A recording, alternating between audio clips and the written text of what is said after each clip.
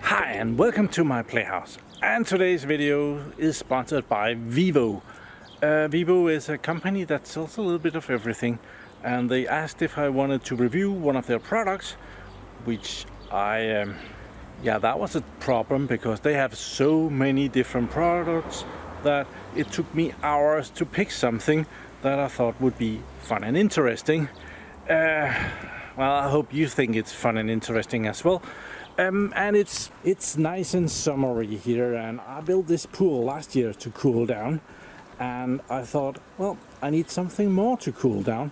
So over here on the table, well, we are running the pump here from solar power from over here, and over here we have a refrigerator, a car refrigerator. And yeah, that sound is me watering the strawberries. They were very, very, very dry, so we could shut that sound off.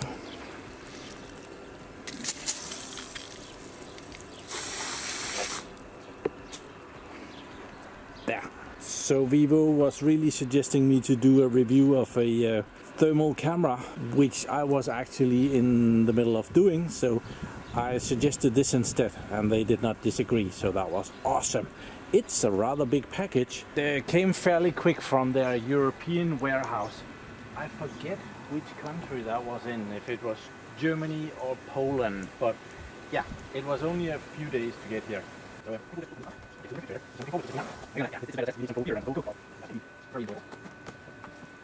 Why didn't I make a YouTube videos about holiday vacation spots, spas and the best massages of the world? I wasn't thinking, right? They had this refrigerator in multiple sizes, and might have gotten a little bit greedy here. It's very big.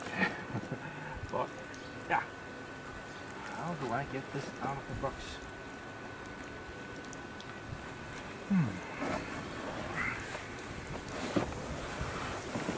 With effort.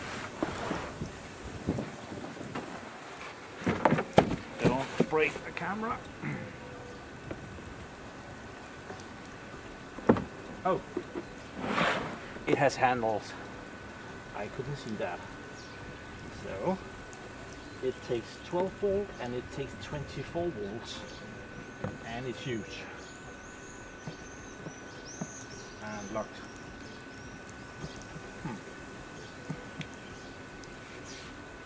So VEVOR. So we move around to the other side to probably get a better view of it. So here is the refrigerator. It's 50 liters, 50. It has 4 cup holders up here and something here, which I do not know what is good for. Maybe they will tell me in the manual. You open the box and here is the 50 liter capacity, and also a box of goodies. So we need to figure out what's in here. It looks like there's an AC adapter in here. So yeah, we're right about that. AC adapter, and we have a 12 or 24 volt power plug, and the AC adapter, and this is a 14.5 volt. So probably it takes anything between 12 and 24 volts. So we have a manual here with all the settings. It does have a display up here, so it can do different stuff. And yeah, naturally this should be red, and this looks English, all of it. So manual available in English, and you can control it from your phone. It has Bluetooth. But let's just have a look at it from the different sides. This is a compressor refrigerator. So it has a compressor in here. So it does not use as much power as one with a Plexer element. But it could be more noisy. As this is a big one, it has a carrying handle on the back here. So you can go with your cold beer for a little walk the beer, Oh, we need to get rid of the plastic here, that looks stupid. Carrying handle down. And I can see that this could become very heavy. The refrigerator and up to 50 kilograms of goodies probably in it. That could get heavy.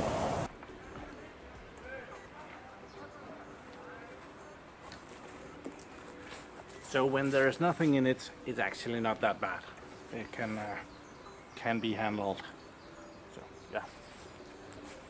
So we're doing this on a lovely sunny day because that way I can power this with solar power. And for that we're going to be using this system, which is All Powers, who has made this box, which is located underneath the table over here. I've been using it a little bit to heat the pool. Right now it's charging back up. I've unplugged that, so we're going to put that on the table and try and power the refrigerator. So here is the power station, the All Powers. We have seen it many times before. It's not fun to just play with a refrigerator with nothing in it. So we have our test subjects here. We have a case of Royal Export, which is actually my favorite beer. And then we have a box of Pepsi Max, sugar-free. So we're gonna put those in the refrigerator. Must say this needs some work. So, oh, I forgot to see that. There's a thing to let out water if water has gotten in here. So that's very nice. Other than that, it's just a very big box. Because it has a compressor, it's also able to freeze things, and it's able to do it very efficiently. And the box should be very well insulated. But I will put some beer and Coke in here and we'll cool those down. It's a Danish beer, but we picked them up in Germany. Cheaper.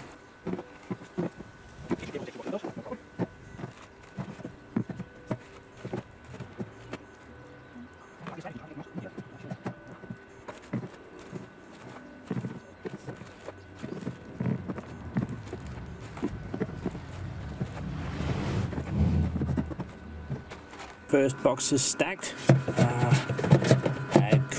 Maybe I could do better. I'm not sure.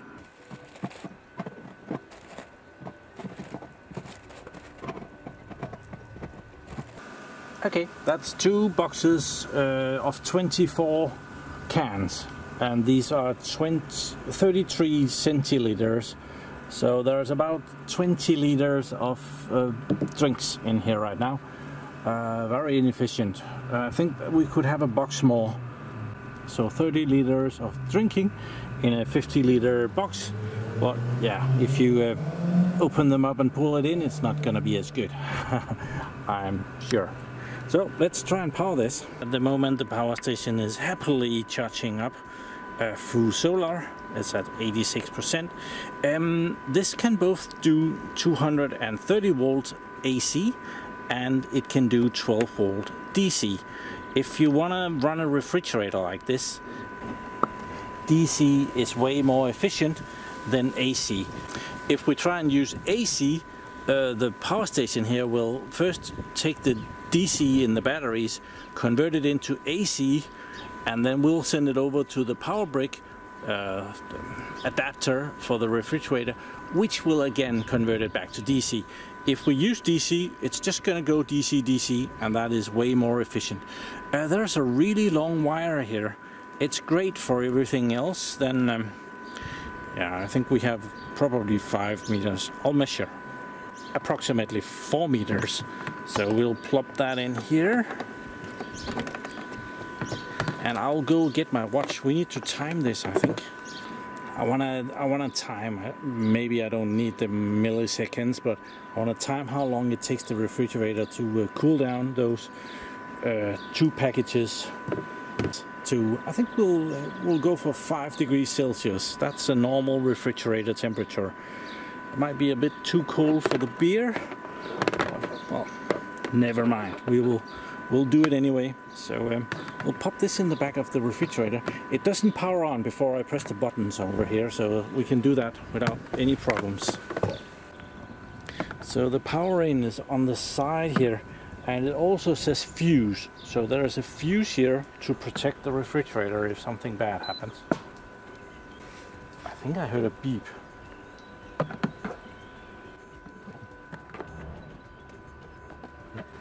Should do anything, but it does. Somehow there is power on this and it beeps at me. I am confused about that, but we're not sending power to it yet. So right now we are having 137 watts coming in from the solar panels. As soon as I start the load, it will show the load instead. But I think we will take the phone and we'll start the clock here. Start.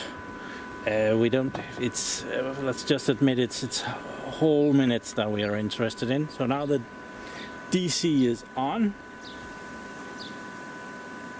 It's not doing anything, so we should close the LED here. So maybe it activates when that is closed. Nothing yet, so we might have to power it on. 19 degrees it says. Oh, it moved and it runs, and it tells me the voltage. Oh, can you see this? Maybe you can, maybe you can't. Editing Morten will know if you can. So let's try and minus that. What? Minus 20 C. No, we need it a bit hotter than that. Minus 12. Minus 7. 0. 5 degrees Celsius. Awesome. And it tells me that the temperature is at 22 degrees Celsius, so it needs to cool that down. And on the power station we can see that it's at the moment drawing 30 watts. That's not bad. We're getting way more in through the solar panels. And down here there is a USB port. I guess you can charge your phone from this. And next to that there's a little hole. I can kind of look in there. There's kind of a reset button in there. Still it says 22 C, so I'm guessing that the temperature in the box is 22 degrees Celsius.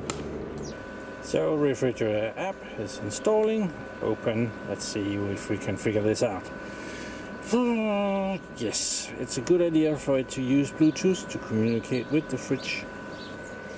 So it's running good. The temperature is down to 21 degrees. But I can feel that the LED is getting extremely hot, so I think I'm gonna move it into the shadow under the table.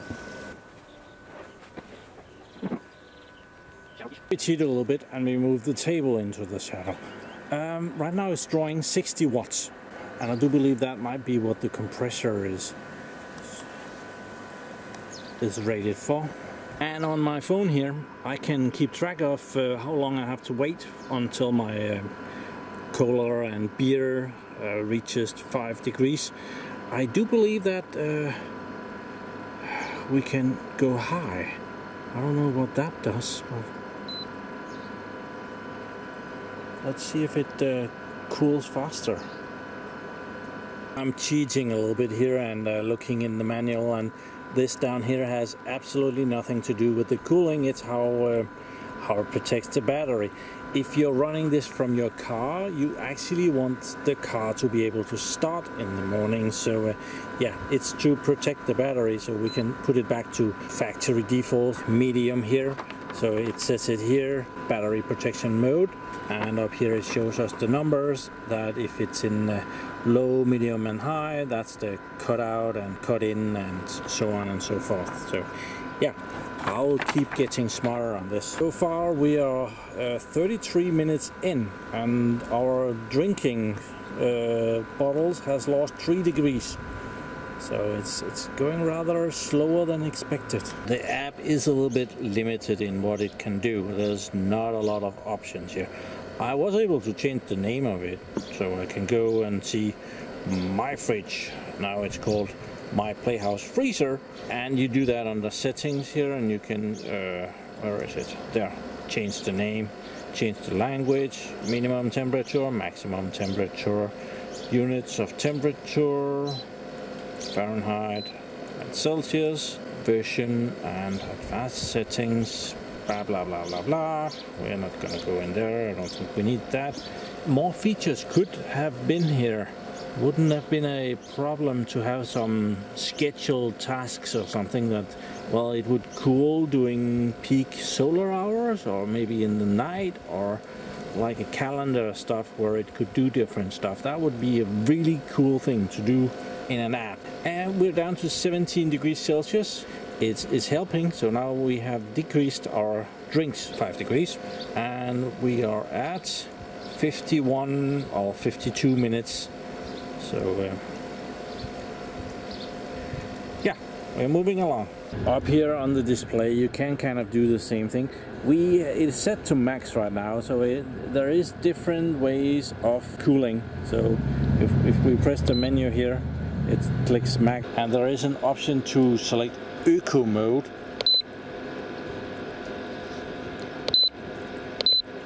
There, Eco mode. There, but we'll leave it at max, and yeah, that way it should cool fastest, and it still shows me the voltage of the battery. That seems to go up and down. I have no idea why and when. And over here we are still getting power in from the solar panel, so actually the power station has gone up in charge, not down in charge, and we are still using about 60 watts for the refrigerator. And here are the panels, and at the moment the sun is right on top of them, so they should be giving me maximum performance right now. Okay, so the reason that I'm a little bit disappointed with how long this takes is I saw some YouTube videos on these refrigerators, but I come to think of it, they didn't put anything in the refrigerator, they just started it up. And I'm cooling down like 20 liters of fluids in here. Of course it's gonna take longer. So my drinks are at the moment at a nice cold 13 degrees, and I'm at a nice warm 26 degrees. Well, I can't fit in the refrigerator and it can only heat up to 20 degrees. So there is most definitely a limit to what it can be used for there. Might be able to fill it up with water and use it as a foot bath, but yeah, we're still waiting for it to cool down. So while I've been cooling off, so has the cans in the refrigerator. We're down to 11 degrees Celsius, and we can also see the power usage because the all-power power station also has a Bluetooth thingy, so I can sit here with my phone and see power usage and how much power it's taking.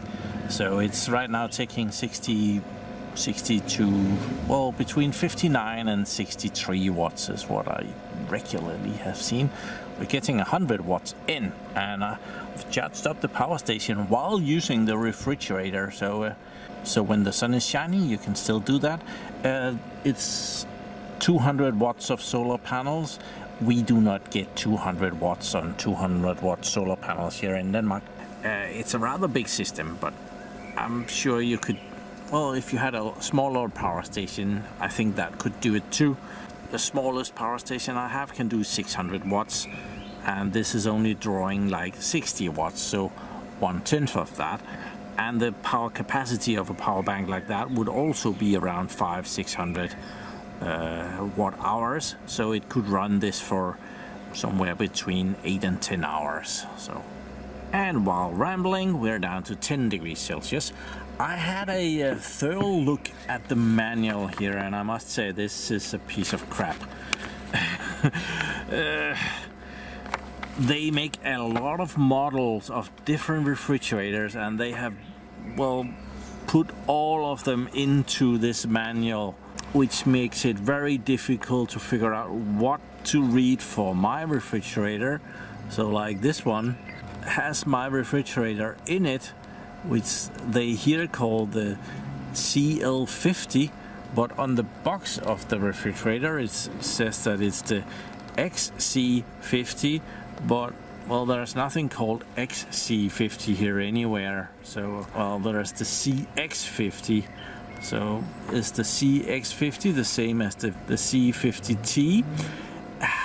or the CL50 or the X50. Yeah, I think you get my point.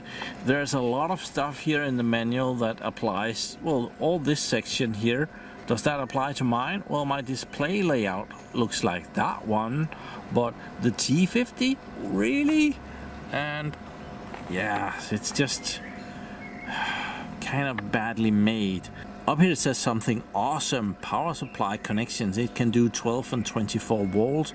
The AC adapters 100 to 140 volts using dedicated adapter, or solar 12 to 50 volts.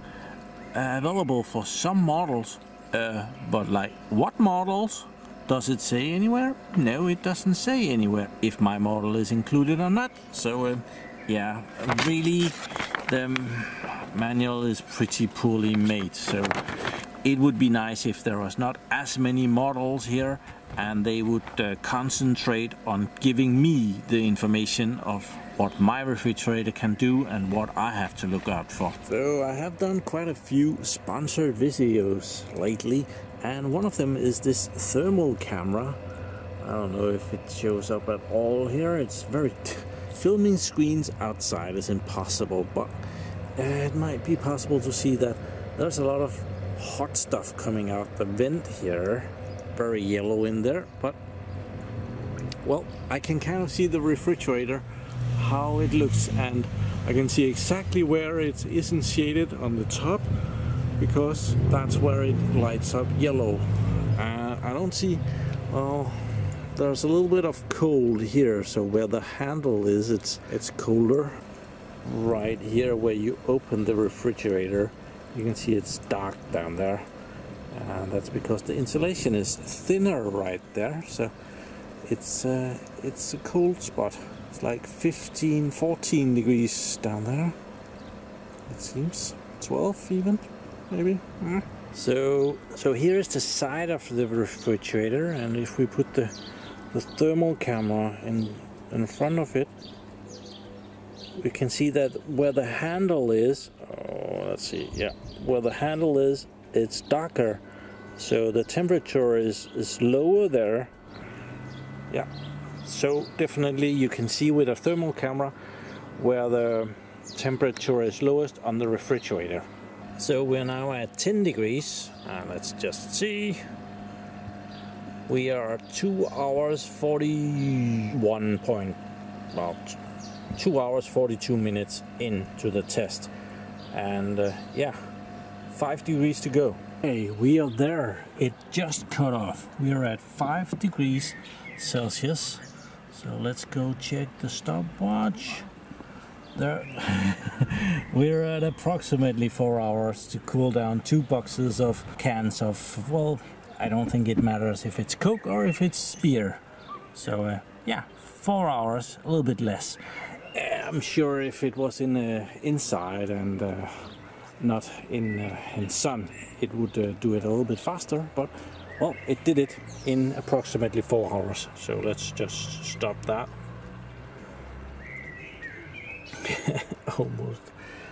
almost exactly 4 hours. That's very close.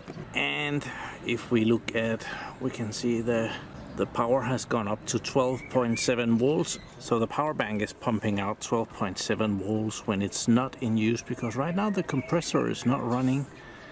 There we can see no output. We have a little bit of input, 100 watts there. Oh, now it went down a little bit, but yeah. A compressor fridge doesn't run all the time, where the coolers without a compressor, they tend to run all the time just to keep cold. So it didn't last long. It's already up to 7 degrees, so wherever the sensor is in there went down to 5 degrees, and now it's well, the liquid has taken some of the cold, and yeah, now the compressor is running again. I can feel it, but it reached 5 degrees, and it needs to run some more to be on a stable 5 degrees. And so here we have a very nice portable freezer.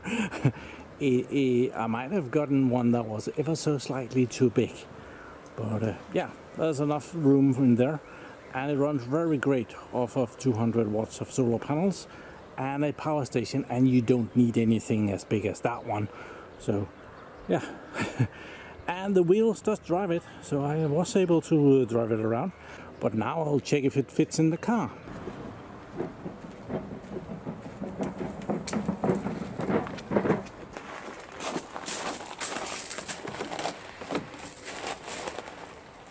Lots of room.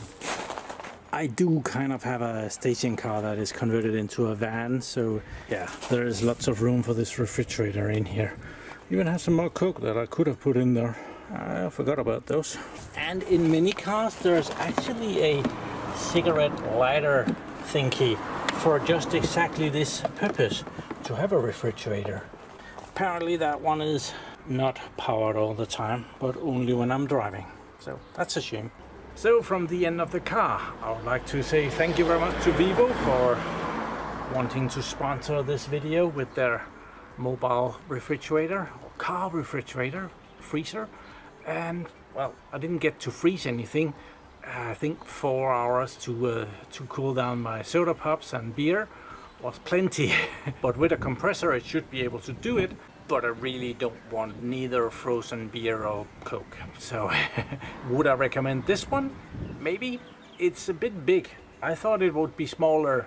I should have looked up how much 50 liters fills up. But yeah, it's a big one. A smaller is available.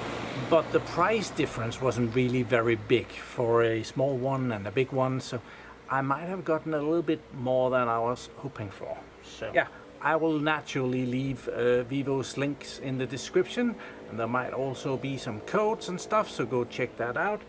I'm gonna go and cool down somewhere again.